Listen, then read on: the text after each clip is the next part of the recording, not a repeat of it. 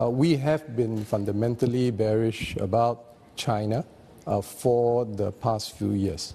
And the recent stimulus measures have really boosted the markets, but we still do not see any clear signs that the picture has fundamentally changed. China is a centrally commanded economy, right?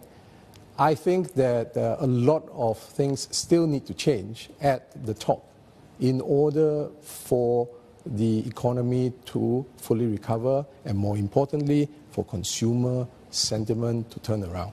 And right now, we are still assessing the situation. China is obviously an important market as far as the global economy is concerned. We are invested, but we are not overweight. You're invested, not overweight. M?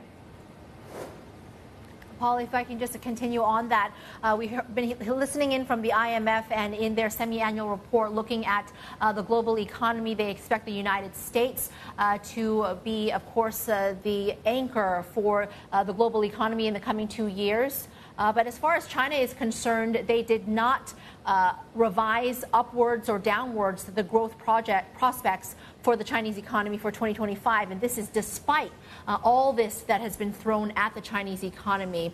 Does that surprise you? And what is your expectation for Chinese growth? Well, the news is fresh off the press, but we are in full alignment with what I just heard from you, Emily.